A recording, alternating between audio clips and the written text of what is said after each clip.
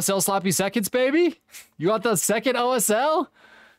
All right, I'll show you how to do OSL again. Just for you, Sauce Daddy Protect. All right, let's talk about it again, but even slower and better this time. All right, here we go. Here's our primed model. We don't need colors for this. We don't need colors. We don't need colors. All right, here we go. Same step, right? We want to use white ink. White ink is the key for OSL, for your object source lighting, right? So when we're talking about plasma specifically on Hellblasters, right? The plasma coils are the source of our glow. This is where the glow is coming from, we would assume, is the plasma. I like to paint my coils on my plasma so that the insides of the coils are hotter than the outside, which is why plasma is so good with ink. So watch this. We take white ink that's a little bit thinned down, and we come in here and we fill the coils. Okay, just fill it with white ink.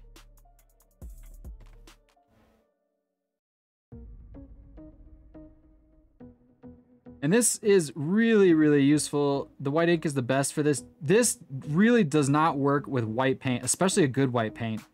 You actually want something that's like got less opaque of a finish. So you could see how the coils are darker than the area underneath it. That already sets up this plasma gun for a bit of a glow, right? So the coils are darker, and we now have our glow source underneath the coils, right? Which is how I read plasma, to be honest, right? That just makes sense to me when I think about how plasma operates on a gun, blah, blah, blah, blah, blah. Cool? This is it. This is how I interpret plasma. You can argue about how plasma works. I just think that the glow comes from inside of it, not on the top of the coils. That's what makes sense. Science, stonks. This is how I roll, okay?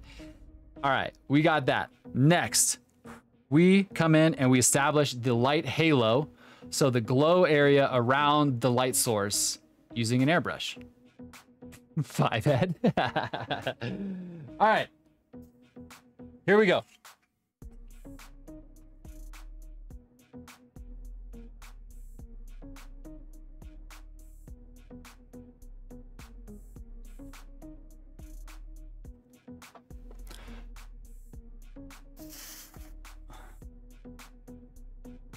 GME diamond hands? Yeah. Of course, fucking course I'm GME diamond handsing, bro. Okay, here we go. Halo. Aren't you gonna dry the ink? The ink dries pretty damn fast. It's a really thin acrylic, so it's good to go. It's good to go. We're ready to go. Next up, establishing the glow halo, right? So this is our glow source, object source, the glow source, however you want to talk about it. Plasma coils, right? This is where the glow is coming from. It's already looking hot, okay? And now we come in and we add the halo, so the glow around it.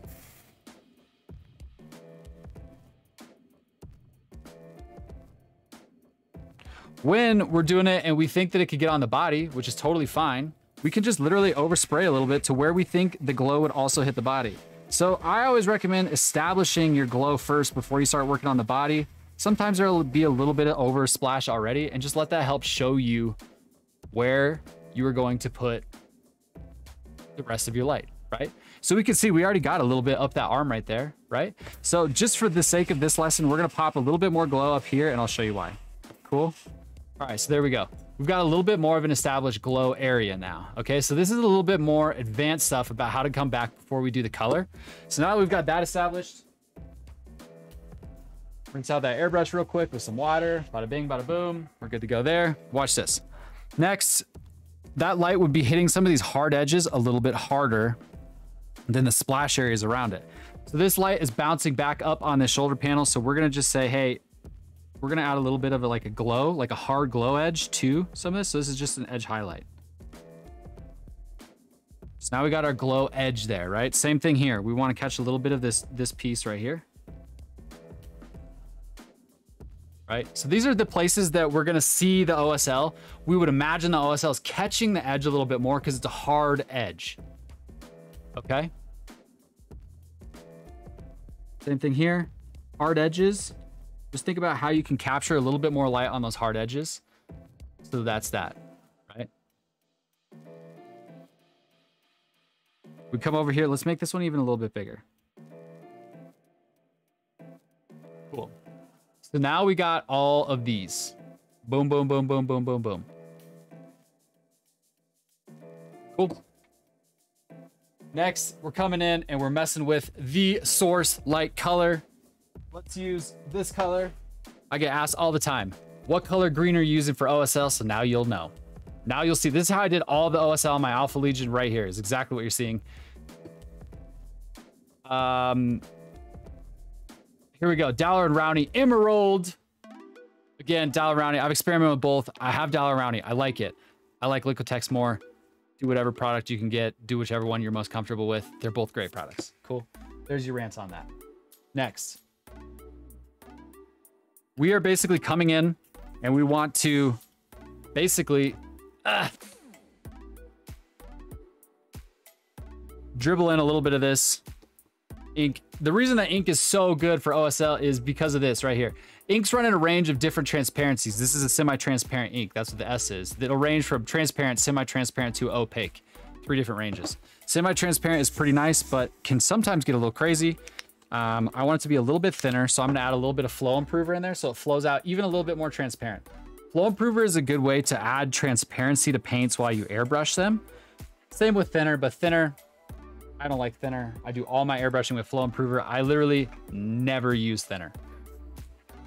Okay, so adding flow improver makes that paint a little bit more transparent, which is what we want. We've basically established our glow already on this model, right? Like it's there. We've got it lined up. If my camera would cooperate, we would definitely see it. Here, let me get this out so you guys can see. We've basically done, here's the thing about OSL. OSL is all about setup, all about setup. We've already set up the glow. It's already established, right? Like it's obvious where the glow is coming from. It's obviously where it's reflecting and that is glowing around there. Like it's just, it's easy, easy, easy, easy. It's all in the setup. And then the color, you can use really any color and you just shift it, you tint it, right? So here we go. This is how I tint my color, emerald green.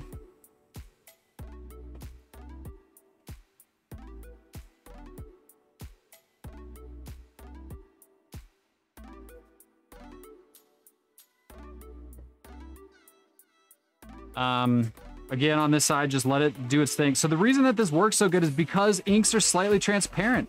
We've already set up how this is going to glow, right?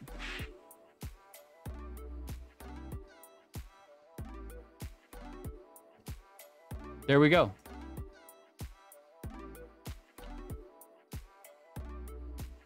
So that's our glow right there for the most part, right? So we've got our big splash areas, our hard edges where the light's really collecting.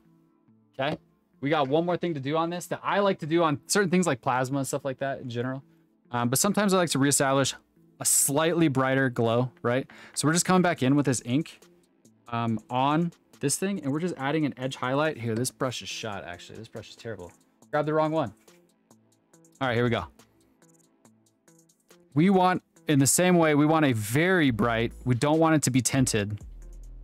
I like a very bright edge highlight on my plasma right underneath the glow source.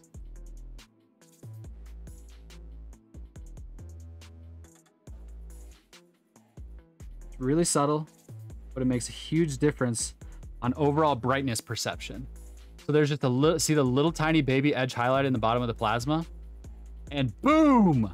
That's how I do OSL on plasma specifically. Like this is definitely how I OSL Hellblasters. This is how I did all of the Alpha Legion project. That is it.